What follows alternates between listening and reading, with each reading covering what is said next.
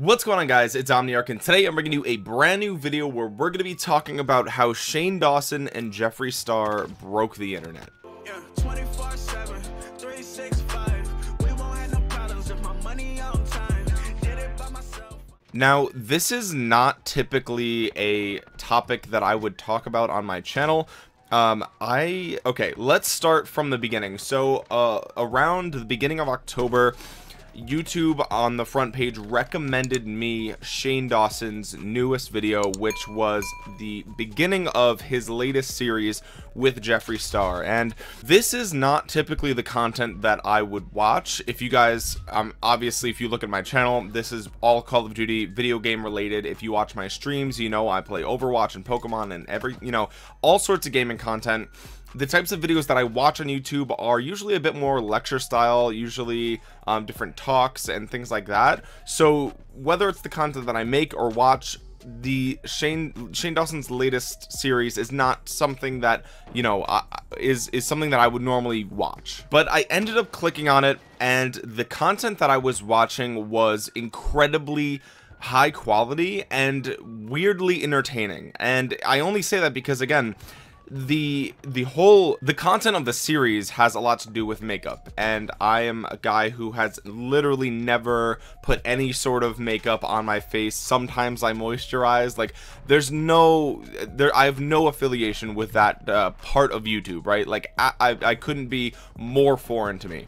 And here I was really enjoying this video, and that was interesting to me. I was like, wait a minute, like, what's going on here? Like, this is interesting.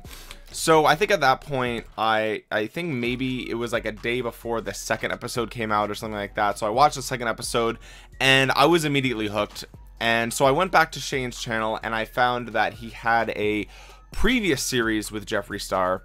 And if you guys don't know who Jeffree Star is, if you're one of the few people, or again, like my viewers, this is like probably totally out of your realm of, you know, things that are even on your radar. But he's a YouTuber, and he makes makeup. He has his own makeup cosmetics company, amongst other things. Like, he does a million different things, right? But he's primarily known for being the owner of Jeffree Star Cosmetics, and also being a YouTuber and influencer and posting on Instagram and Snapchat and whatever. So Shane and Jeffree made a series, I think about I don't know, 6 to 12 months ago. I don't remember the first series. I don't remember when that came out because I missed it.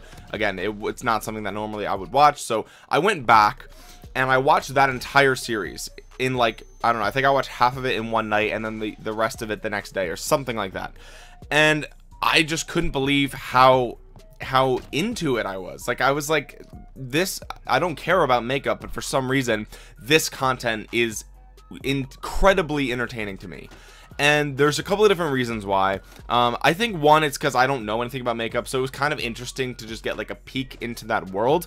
And I think that was like the point of the both series. But also the business aspect is really what kind of hooked me. I went to school for business administration. I went to school for marketing, so I'm very fascinated by e-commerce and by marketing in general, new media, social media marketing, things like that, and YouTube, of course. I'm big into YouTube. So this series took all of that, combined it with makeup, which is something that I don't know anything about. So anything that they talked about, it was new to me. I was learning. And on top of that, the way that the series was filmed and edited was super interesting, because the personality of Shane Dawson is in such stark contrast to Jeffree Star. They're so, in many ways, they're opposites, right? I mean, Shane is very, you know, passive and nervous and anxious and, you know, funny and awkward, and like everyone can kind of relate to him because we've all been there, right? And Jeffree in these series is very like, you know, I also say he's outspoken and edgy, and he's very like real and raw, and like a very strong presence, right? Like, he's usually the dominating presence in any room that he's in. So those are very contrasting things, but for some reason there's a chemistry there that, you know, when those two personalities kind of clash, it's very interesting to watch that dynamic kind of unfold in a business scenario. So the series itself is amazing because it does what hasn't been done before, and that is take a peek and take a look behind the scenes of the business of creating makeup and kind of exposing that to the world, which is not something that I guess we've ever seen before. I mean, I wouldn't really know, because if it's out there, I haven't seen it because I don't watch makeup videos, but it seems to me like this is a first for that community, which is a huge, right? And it was done in a really professional way, but also in a way that still felt like it was YouTube content and not some sort of mainstream media documentary about, you know, the world of makeup, you know what I mean? So it was just, the series itself, absolutely incredible. But what's fascinating to me, and this is kind of the point of the video that I'm making now, is how the entire point of both series was kind of, it wasn't profit driven. Obviously the point of the series, like, Shane has been doing YouTube forever, he's very creative, he loves creating content, and that's the point, right? But if we look at the first series that they did together, it served kind of two purposes. One, it was great content for Shane, obviously. Two, it was kind of a way for us to peek into Jeffree Star's life and kind of humanize him in a way, because at that point in time, I guess he was going through a lot of drama, and he was getting a lot of backlash and things like that. And on top of that, so not only did Jeffree Star get the you know, he was kind of put in a light that made him appear to be a good guy, which I guess in the past is not something that really he's used to. But also on top of that, it was clear that from the beginning, Jeffree probably had the idea of collaborating with Shane for a for some sort of product or palette or merchandise or whatever, because he runs a very successful business, and he's obviously business oriented, business minded. So the whole point of the first series was kind of just to, you know, paint Jeffree in a very humanizing, relatable light, and also to get to build that relationship between the two, so that way ultimately Jeffree could get Shane as like a client, basically, or as a customer, or somebody that he can collaborate with and make a product. And that's what led us to the second series. And the interesting thing is, while we're watching this content, which I've already said was very entertaining in itself on its own, it was also tied into a product. Like, it's kind of like a big commercial. I mean, each episode was what, an hour long or more, and it was all leading up to the release of a product that everyone watching the series could then purchase.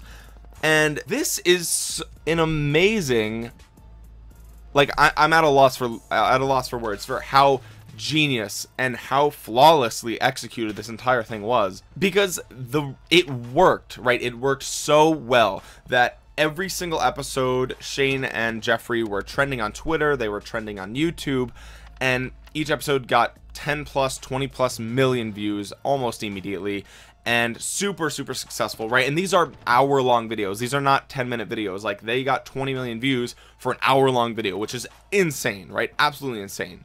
So here we're seeing a YouTube created series not only be entertaining, but also promoting a product.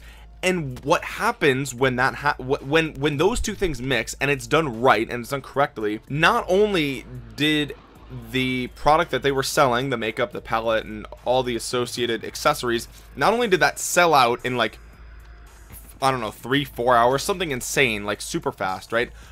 Millions of units of product, like millions, 2-3 million units of product globally, right? Sold out in mere hours, right? Breaking records, shutting down Shopify. Like, Shopify itself, the platform that Jeffree uses for his website, that went down, basically. I mean, at least his website went down for sure, but other Shopify stores were experiencing slower load times, because the stress on their systems was just incredible. It's just insurmountable. They couldn't even comprehend it, right? Like, they knew what was happening, and they still couldn't prepare for it, which just goes to show, like, this broke the internet. Like, this just broke everything, right? And that's why I'm making this video. This series is a prime example of the power that YouTube has that they're not using. And I'm getting angry just talking about this, because now that I think about it, it's actually getting me frustrated, because we see Shane Dawson, who's been one of the original OG YouTubers since the beginning. He's gone through endless transformations, endless controversies, endless, he's been here since day one, right? And we have Jeffree Star, who's also not new to the internet. He was, I think, one of the biggest, if not the biggest, MySpace celebrities back in the day. He had his own music career. Like, he is from the internet. He is internet born and raised, right? So we have these two organic content creators stemming from YouTube, and they make this incredible series, two series, super entertaining, super well done, just incredibly creative. And it just, the way that they were able to blend makeup and business, like, dude, amazing, right? And they were able to reach people that would never watch that type of content. That's why I'm making this video. I would never watch a makeup video ever, right? Ever. I don't care about that, right? And I could say maybe I do now, maybe I do slightly now, right? Because of this. So they were able to reach audiences far and wide that just have nothing to do with this and actually entertain them. So we have these YouTubers, these content creators, who make such an incredible series, and they've proven that when you do it right, you can literally break the internet. You can make tens, if not hundreds of millions of dollars in mere hours, right? And of course, it was a year leading up to, so it's not like it just happened, but blood, sweat, and tears went into this, I'm sure, and lots of upfront costs and whatever. But what we're seeing is that the raw power of an organically grassroots grown audience and fan base is unstoppable. Like, it is absolutely unstoppable. And what's crazy about all of that, right, is that YouTube as a platform has spent the last 5+ years making it harder and harder and harder for organic YouTubers to grow and thrive on the platform. I mean, every single time there's an adpocalypse, every single time that YouTube floods the trending page with late night shows and, big business, big media corporations, whatever, they're shooting their creators in the foot because they're giving the spotlight to content that is not nearly as well done or as effective as content that is being created by people like Shane and Jeffree. If YouTube would just play the long game, right? If they would just play the long game and invest their time and effort into people like Shane and other YouTubers who are equally as driven and uncontroversial, well, he's kind of controversial, but he's relatively family friendly in terms of like his content, right? Like, yeah, he curses sometimes maybe, but it's relatively family friendly content to an extent. YouTube could be pumping out creators like Shane who have the power to sell tens of millions of dollars worth of products, and yet they put the late night show on trending and it has 10,000 views.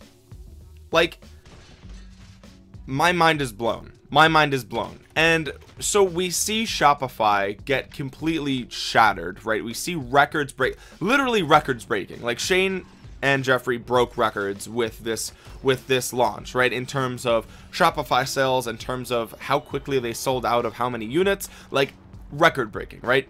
And of course, this series, granted, all being fair to YouTube, this was on trending, right? This was trending, but we're not seeing Shane Dawson and Jeffree on Ellen, right? We're not seeing them on mainstream media. Why? Because this is what's killing mainstream media.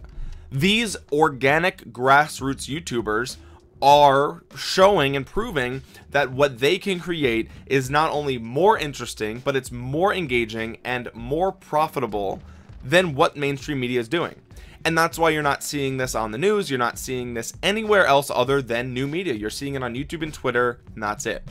Mainstream media is not talking about it, even though it broke records, right? It was a huge deal, and they're not talking about it. So this is a lesson to be learned, right? YouTube should be paying attention. YouTube, I'm hoping that they paid attention to this entire series, because it just goes to show that if you actually, give the time and effort to your creators who are actually producing genuinely good, high quality content, it's going to be way better for the platform than constantly pushing late night shows and Family Guy clips and stupid mainstream garbage to the front page. People don't care about that. If people wanted that, they would just go back to TV. But you know what's happening? TV's dying, television is dying, and people are watching instead content from people like Shane, who are actual YouTubers who built their fan base on YouTube, right? People would rather watch a relatable normal guy on YouTube or on Twitch or whatever than watch mainstream media content. And YouTube is squandering this opportunity by selling the front page to big business, which is just mind-blowing, because again, this was the prime example of what can happen when a YouTuber actually you know, is given the limelight, right? He was put on trending, right, at pretty much for every single video at this point, and the result is that he got insane engagement, insane click-through rate, he got insane reach to people like me who would never watch a makeup related video, and he probably got insane retention time because these were hour-long videos. And the result of that, again, and I know I'm repeating myself, but the result of that is products sell. Products sell. Advertisers, they need to be paying attention as well. Okay, every time there's an adpocalypse, I think in my head, wow, these big businesses are so stupid, because they think that just because a Coca-Cola ad appears on the side of a Left 4 Dead video, that people are going to associate Call of Duty with blood and violence. Like, no, that's not how humans work. That's not how we work, right? YouTube has the power to sell insane amounts of products through ads and through, you know, paid promotions and things like that for actual YouTubers or organic YouTubers, and advertisers need to be paying attention, right? You have to be paying attention. If you're a big business and you're spending ad money on YouTube, next time there's some minor controversy, don't immediately hit the stop button on all of your ads. Like, it's insane to me that, you know, this series comes out at this time, at this specific moment in history, right? Not like this is some global, you know, event or whatever that we're gonna remember for decades, but I'm just saying, like, this is evidence to show that YouTube is not doing the right thing in terms of like literal business, like in terms of making money and promoting the types of content that they should be promoting. This is what they should be doing, right? They should be focusing on this type of content, and they're not. We've seen that for the last 5 years. We've seen YouTube just take a dump on their creators over and over and over again forever, and advertisers are not doing the right thing either, right? We're talking about selling, like, it's so funny, we're talking about selling millions of products, right? We're talking about making tens and hundreds of millions of dollars in revenue or profit, whatever you want to call it. It doesn't matter. I don't know how the numbers break down, but you get the point. Easily tens of millions. That's the point of ads, right? The point of ads is to get people to buy your product. So we're seeing it done successfully on YouTube, and then anytime that anything goes wrong on YouTube, advertisers pull out. It's like, guys, if YouTube just promotes the proper content and advertisers have a pair, right, like grow a pair and realize that the vocal minority isn't going to cause your business to collapse, this is what YouTube is about. This is what it's about. This is what YouTube is about. Organic content that sells insane amounts of products when it's done right. Why are we killing this? YouTube, why are you killing your creators off? Like, holy shit, dude. And then advertisers don't want to advertise on this content? Are you kidding me? Are you serious? Like, it's so funny because it's so backwards. The way that YouTube is being run, the way that advertisers treat YouTube, it's all backwards. Everything is backwards. Everyone's doing it wrong. It's like, it's so obvious. And this series is like, it should embarrass YouTube, and it should embarrass advertisers, because it's like, oh my god, wait a minute. Like, these people like Shane and Jeffree, who have tens of millions of loyal followers, like, oh, we were taking ads off of their videos because we were afraid that it wasn't family friendly, and then here they go and just make their own product and sell tens of millions of dollars worth of profits, and it's like, bitch, you're an idiot. Oh my god, dude. It's just frustrating because I've been saying this for years, like, and finally this series validates everything I've been saying forever, And it's not just me, literally everybody on YouTube has been saying this. Everyone who's a YouTuber has been like, hey, wait, why are we killing the platform? Like, stop killing the platform, stop killing. Why are you promoting mainstream media? Wait, hang on, why are you doing that? What's going on? And this series just proves that it's been correct the whole time. I don't know, I know this video was a bit rambly, but I just had to make this video because the series was so fascinating to me and so well done, and it was just shocking to me that I was so into it, because it was like, it's not the type of content I would watch. And then to see the numbers of how much, like, breaking Shopify, like, what, dude, Shopify is like a publicly traded company. Like, this is not some small little website building software. Like, it's a huge deal. Like, this is a huge deal. And I just had to talk about it because it ties in so well with what I've been saying about YouTube forever. You know, I have a video that's been getting some traction lately about the end of YouTube, and you know, it's insane. So anyway, guys, thank you so much for watching. Comment down below telling me what you think about this entire scenario. Make sure you drop a thumbs up on the video, subscribe if you're new around here, click that bell so you get notified the next time I upload a video. With that being said, guys, thank you so much for watching. This has been Omniarch. We'll talk to you guys again soon. Peace.